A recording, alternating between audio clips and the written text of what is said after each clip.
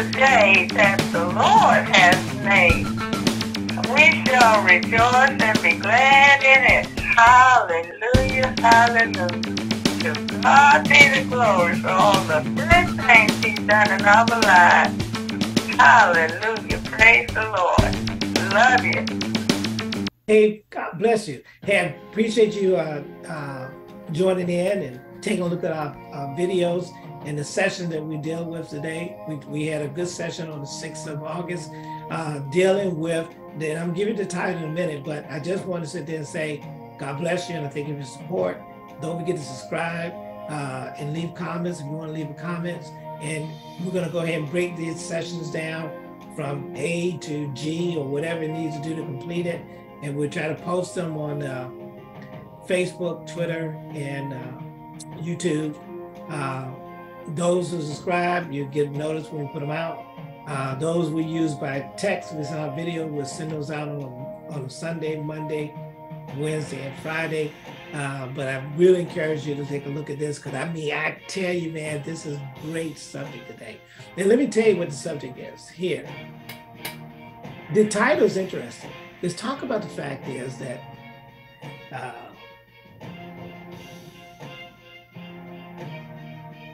I'll see that put a time on it. The talk about the fact is, do other gospels give more authority to steal, kill, and destroy? When we talk about the fact is, there's only one gospel, but people have used the title of Christianity, title of their belief system, to justify another message of kill, steal, and destroy. Our faith, which is in Christianity, talks about loving one another and of the salvation of all mankind if they receive and they believe. But that's the choice they make, and God gives us a choice. But there's others who manipulate the scriptures, pervert the scriptures, and try to use it to do things such as, and I call these categories in John 10:10, to steal, kill, and destroy. So that's what we talk about. We use Galatians 1:6-10, and John 10:10, and Philippians 3:12-17. I encourage you to take a look at and read those scriptures for yourself because it's very important. But I did put down here, let me go ahead and show that foundational scripture, which it says in Galatians 1:6, I marvel that you are so soon removed from him that called you into the grace of Christ unto another gospel, which is not another. And that's the whole point. It's not another gospel.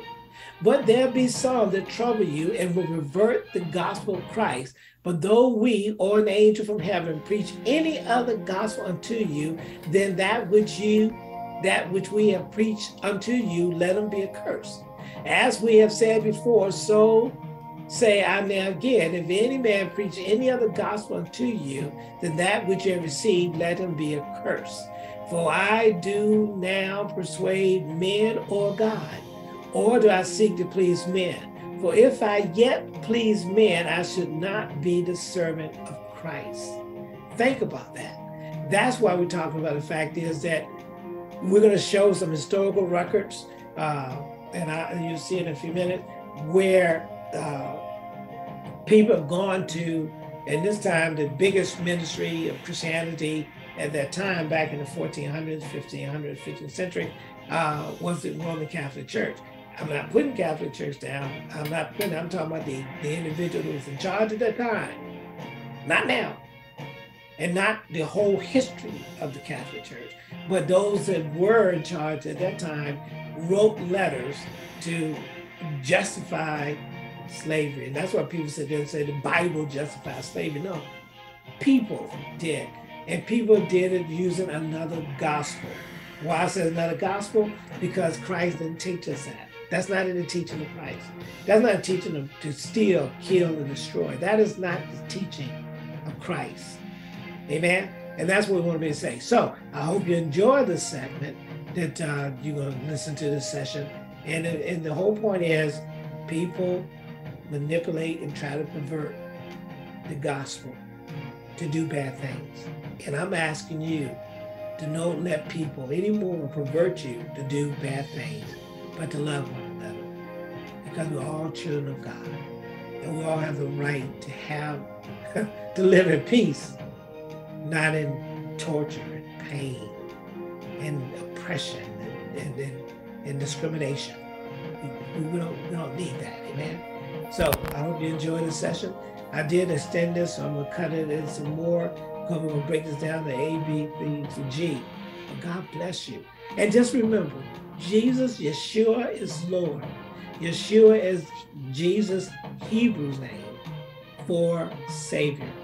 God bless you. And I'll see you when I see you. Bye-bye. Meaning no study on themselves, no, you know what I mean? You got to study to show yourself approved unto God. Let me tell you something, Pastor. Go ahead. I remember I was in Korea, and I was leading the men's ministry at the time, and I proposed that we buy. It was the Bible that was divided by days. I proposed to the men's ministry that we buy 30 of them, and that we all get them, and that we read through the Bible in a year that year, and each time we come, we discuss it, and that we all read the scriptures for ourselves to encourage it. You know what? You wouldn't believe how much opposition I got from the church, from the pastor, from the other men. It was as if I had proposed that we went to a whorehouse and that we all bought prostitutes. I mean, it was tantamount to the same opposition I received. I just could not believe that people are opposing that we read the Bible through all the way from front to back. That's a problem. I just couldn't understand the logic behind that. That's interesting. Remember, I told you to talk about that time I went to that first minister conference, right? Right. You remember that? I said, for those that didn't know, I said, man, we should teach people everything we know. Everything we know. And the minister stood up and said, if we did that, who would be in charge? Wow. And that has never left me. And that, based on what you just had, that never left you. You know what I told him? I told him the same person that's been in charge from the beginning, my Lord and Savior, Jesus Christ. Come on. He'd still be in charge. And that's the gospel. That's the gospel. Christ said, I'm the way, the truth, and the life. No one comes to the Father but by me. That's John 14:6. For those who don't know, is that all ministry should be, the preaching of the gospel is pointing toward the Son. Period. Because he is the way, the truth, and the life. Even Paul said it. Matter of fact, I had to put in one scripture I put in here, y'all, where Paul said there and said, man, follow me as I basically follow Christ. You know? Here it is right here for Jimmy. You can get it to us 2 slides. You can't preach Paul. You can't preach Paul, man. Come on. No, come on, bro. Come on now. Hey, look, it's 2 slides. Go ahead and tell us what these 2 slides say, brother. I'm putting it up here for you. And then, you want Jim? You want Brother Addison? You don't want to read it. Oh, I'll read it. Philippians 3:12 said, not as though I had already attained. Well. Either were already. Oh, well. But I follow after. That I may be apprehended. Come on. That for which also I am apprehended of Christ Jesus. Come on now. Brethren. Come on. I count not myself to have apprehended. But this is one thing I do. Come on. Forgetting those things which are behind. And reaching forth unto those things which are before. Come on. I press toward the mark for the prize of the high calling of God in Christ Jesus. Yes, sir. Let us therefore, as many as be perfect, be thus minded. And if in anything you be otherwise minded, God shall reveal even this unto you. Nevertheless, whereunto we have already attained, let us walk by the same rule. What? Let us mind the same thing. Oh, come on now. Come on now. You said the same rules? This is music to my ears. Come on, bro. I mean, how can you get more beautiful than reading the scriptures? Is there anything in poetry by Shakespeare or anybody that even compares to the knowledge and just what happens when you read the word of God? It speaks for itself. Well, that's because it's alive. It's different from reading anything. The other things are just words on a page. This is really living. This is the living word. It's alive. So when you read it, it bears witness with your spirit that it's truth. And it's the only book that you can read on earth that is a living book. It's alive. Yes, and by sir. reading it, it's going to have a different effect on you than reading any other book. That's the first thing. You got to read it for yourself. You do. And look at the last part of that. Look at that. Because he even warned us based on this. Look at this. Go ahead and read that for Brethren, he says, be followers together of me, and mark them which walk so as ye have as for an example. You know, they're the same ones. For many, go ahead. For many walk, I have told you often, and I'll tell you even weeping, the enemies of the cross of Christ. My God, what a statement. Whose end is destruction. Wow. Listen to this next parenthetical statement. Whose God is their belly. Wow. And whose glory is in their shame. Wow. What do they do? They mind earthly things. That's what people preach another gospel. Because they manipulate the people. Yes, sir. Because it's all about minding their own business. It's all about their earthly things. Come the on. The glory is in their shame. Yes, sir. For our conversation in heaven. Yes, sir. From whence also we look for the Savior, the Lord Jesus Christ, who also change our vile body, that it may be fashioned like unto his glorious body. Come on. According to the working whereby he is able even to subdue all things unto himself. He can subdue it. Come on, bro. And then think about it. Look, I was thinking about that when it said the glory, that verse 19, it said, and whose glory is in their shame, that remind me of the banning of books. But you see what I'm saying?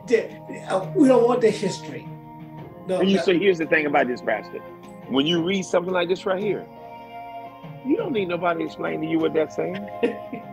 And oftentimes, let me interpret that for you, brother. And then they tell me something totally different that I can't even see in these scriptures what they just said. I'm thinking, how in the world did you get that out of that? I don't need you to interpret. That's self-explanatory. It's saying what it says. Why can't I just the word of God for what it says? And that's what I stand on. Now, if you want to try, that's why people say, well, that's your interpretation, brother. Let me tell you something. It's a lot of this book. It says exactly what it says. Period. And that's what it gets you sometimes when people will take something and then use it to hurt somebody. You know, because I remember, like, you know, we were talking about the preaching of homosexuality and so forth in the prison. And if the issue they're concerned was because some people leave that message and go beat up one, you know, they beat up a homosexual, right? And you got to sit and say, what did you hear? Exactly. Did I preach another gospel to you? Did you went out and beat somebody up? That can't be of Christ, because that's not even his nature. That's not his personality. And I guarantee you, in most cases, people who was preaching it didn't even tell you to do that. I got to call sin, regardless of what it is. I'm not going to dance around that, because now socially it's a sensitive area, and y'all try to hold people to it, even though they're less than 1% of the whole population, and they change the whole society. That I'm not governed by that. I'm governed by a totally different book. And so I got to tell you what it says. But I'm going to be just as fervent against that as I'm going to be against alcoholism, as I'm going to be against gossiping, as I'm going to be in knowing to do good and don't do it, which is also sin. I'm going to be just as fervent and tell you the flat out gospel truth about that, the same as I'm going to tell you the truth about every other thing that is in disobedience to the word of God. I don't put no more weight on one than I do the other, but I'm going to give them all equal weight, because they're all sin, and we all need to be delivered from them. And and that's what I'm saying is, so somebody walks away from your message to go and, you know, like I said, kill or beat they got up the wrong somebody. message. They didn't hear your message. That's the whole point I'm saying. It's almost like I'm using that message, and that's what I think that's why that stuff came from, Jim, was somebody used the message to justify, to give them a moral authority to do, steal, kill, and destroy. I mean, they didn't hear the gospel. Paul says it. Who has bewitched? Who bewitched you? Who has bewitched? And when you think of that, just that word bewitched, that's, you know, you thinking somebody's controlling you. No. somebody is controlling you from being free. So deep. It's deep, man. That is deep. Oh man, hey Jimmy, you remember that time we did we read John chapter 8. I think Jimmy was here one time. We did the one about John chapter 8. You know, when Jesus was talking about why can't you understand what I'm saying? Right. Can't you understand the words coming out of my mouth? Yeah. And you know why? I'm gonna tell you why. Because you of your father the devil. Yes. He said, we gotta bring that. I have to bring that scripture up because that is exactly the same. Like you said, you preach a message, and then somebody go out there and actually beat somebody up or kill somebody. After hearing the message, they weren't hearing you. They couldn't understand what you were saying. Here it is right here. And Jim, you can read it from 42 to 47. From 42 to 47. John chapter 8. He said, Jesus said unto them, if God were your father, then you would love me. For I proceeded forth and came from God. Neither came out of myself, but he sent me. Why do you not understand my speech? You know why? Even because you cannot hear my word. You are of your father, the devil, and the lust of your father you would do. He was a murderer from the beginning, and abode not in the truth, because there's no truth in him. When he speaketh a lie, he speaketh of his own. Yes, sir. For he is a liar and the father of it. And because I tell you the truth, which of you can convince me of sin? And if I say the truth, why do you not believe me? Right. He that is of God heareth God's word. Ye therefore hear them not, because you're not of God. Amen. Wow. Amen. Wow. Amen. Wow. Amen. That's exactly what we're talking about. You know what I'll say? You know what I'll say to that for the naysayers, Pastor? Interpretation. I didn't interpret nothing. I just read.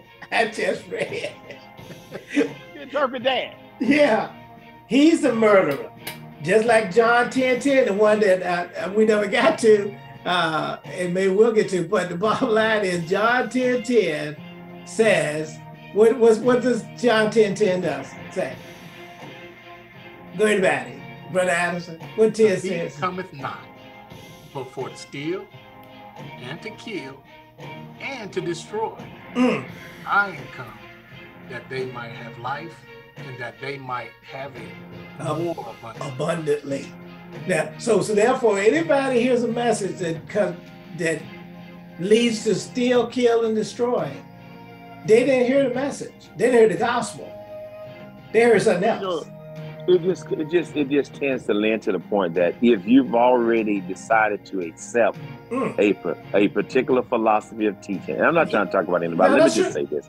Let's just say you're a Jehovah's Witness, or Seventh-day Adventist, or whatever. And we start talking about something contrary that your particular religious belief is, that you've been grounded and you believe. You're not gonna hear my words because you're not of what I'm of. You're of something else. Yeah. So you're not going to hear my words, neither are you going to believe my speech, because you've already decided something else is the truth. Yes, and sir. So regardless of what I say, even though I may be able to explain it to you scripturally and show it to you plain as day, you're never going to accept it because you already preconditioned that something else is what it is. And it's the same thing that goes on nowadays. It does. And it's the same thing with politics. Anything else, if you decided this is what this is, it doesn't matter what kind of evidence I present to you and show you. You're not going to believe it. You're still, let me tell you, Shakespeare said that a man convinced against his will is of the same opinion still. Wow. He's of the same opinion still. You can sit there and argue with him and think, I showed him. When he walks away, you know what he's saying in his mind? What an idiot. He still believing what he believed before you even started talking to him. A man convinced against his will is of the same opinion still. Don't kid yourself. It's hard to change a person that's already rooted and grounded and decided that something else is the truth. It's hard to change that person. It's better to get a blank slate that don't believe nothing to affect them than it is to try to affect somebody that's already decided something else is true. It's tough, man. It's tough. Jimmy, this is the thing. All we can do is share the gospel. Yes, sir. Period. It is the Holy Spirit, the Ruach HaKodesh, That's that correct. changes the inner spirit of a person so that they can even open their eyes to get an understanding. The Ruach HaKodesh. Yes, sir. That's all we can do is plant and let another man water, and we pray that the Holy Spirit reveals The unto Holy them Spirit. the That's why truth it was the truth. imperative that Christ left and sent that back. He did. Right. He said, That's why, you know, that's without why. that, who can, what is truth? yes, sir. That's why when I talk to people, I don't try to convince them that the gospel is true. I don't want to argue with them. I don't even want to be in opposition, because once I get in opposition, I'm never going to reach you, because obviously now I've created resistance. So you're rebelling against everything I say and you're pushing against it. You know what? I just want to have a casual conversation where I can just plant a seed. I'm not trying to convince you nothing. I'm just, have you considered? Have you taken a look at this to consider this and factor that in? Well, how does this also fit in with that? I'm just trying to plant a seed, so you have to think about it, and you'll go back to the Spirit of God, to the Lord Jesus Christ, and allow Him to open it up to you. Because once look here, brother, when we compete, we all play sports. Look, I'm here to beat you. I'm not going to listen to nothing you say. You on the other side of that scrimmage line. Everything you say to me, I know is to manipulate, to try to get into my head, to try to win the game, to try to affect me. And that's how I see that. So regardless of what you say, even if it's true, you could tell me what the actual next play is and how to defend against that play. And if I did that, I could stop you from scoring a touchdown. But when you tell me that, I'm not going to believe that, because in my mind, you're my opposition. We've created opposition against each other. You're trying to manipulate me to believe what you're telling so you can do something differently, even though you was telling me the truth. I'm not going to accept it, because we're on opposing teams. Exactly. And I'm a witness of that on your behalf, Jimmy, because that's how we met. That's a true statement. That's a true statement. That's exactly how we met. I was at a position to where I had began to see things a whole lot different than what I was being taught. You had begun to question things. Yes. And Jimmy saw that, and Jimmy said, man, he says, I got to give you something that's going to mess you up for the rest of your life. I don't even want to give it to you, because I know it's going to mess with you. You will not be able to sit there and listen to anything the same way anymore. And from the time he did, my life has changed. And the revelations that the Holy Spirit has been giving me is just, I mean, it's unquantitative. The floodgate is open. I mean, it just blows me away. And every time I think back to that, it was on hole number 1 at Pine Oaks Golf Course, Warner Robins Air Force Base, in the cool of the day, brother. My God. All ordained by God. All ordained by God. Everything, it was predestined. Yes, sir. From the foundation of the world. Yes. It was. Yes, brother, sir. Did I know what I was doing? Not really. Not really. I didn't really know what I was doing. I was just being obedient to what I felt like I needed to do. You said, because I asked you, I said, what are you listening to? You said, brother, I'm working on the man in the mirror. I'm listening to the word. And what was I listening to? I had in my listening to the Bible every day. Had a Bible I would listen to the Bible. Yes, sir. I was listening to the New Testament while I played golf, and that's how I played. I would have New Testament running in my ears the whole time and playing golf. Yes. Feed my spirit and trying to hit this ball straight. Come on now. Brother, I remember it. Plain as day. And not being distracted. And that's what matter of fact, one of the things we brought up there when we came here was the fact is like forums like this, or even forums in church services, discuss those things throughout the week. With the same way I met Bishop Lee, the same way I met him, doing the same things. I'm listening to the scriptures. Yeah. And then from that second forward, acquaintances and friends and have enjoyed each other's company every second that we have an opportunity to get together. And it's always been joyful and just grateful for the time, you know, absolutely. Right. And I'm saying, and that's what we're saying, that we encourage people to do that. And when they, you know, church service is not where you just want to just hear the word of God. It's out there when you leave that building, be able to talk about that's where the ministry is. That's where the ministry is at. The ministry Period. is in a church. Exactly. Period. You make a difference outside the walls. Yeah. Let that man or woman that's teaching you, you know, you want to hear the word more than else. Whatever scripture they show up on that screen, or whatever scripture they ask you to turn to, that's what you want to focus on. Yeah. And then you want to discuss it with other believers. And somebody that's not a believer. Hey man, God bless you. We once again, I really enjoyed the discussion that was done this week for this Sunday, the 5th or the 6th of August. And you really need to take a look at this and analyze the scriptures. And I'm going to talk about the fact is that there's people today, as well as documented history of people preaching, teaching, authorizing another gospel. And what I mean another gospel means is that our gospel is, which may stand for good news, is to love one another. Our gospel is that God sent his son, his only begotten son. And I'm talking about his spirit, the spirit of Christ. His body came so that he can be and die for our sin. You can't kill God, amen? But you can, God sit there and put himself in the flesh, incarnated for the flesh, amen? So the point I'm saying is that the gospel is that God sent a savior for all mankind to be saved. And that's the teaching of the gospel, and that all of us can receive it. Don't mean we're going to be forced to do it. And that's another thing about it is if you preach a gospel where you force somebody to be a believer, then you're not preaching the gospel. The gospel is an invitation. The gospel is a gift.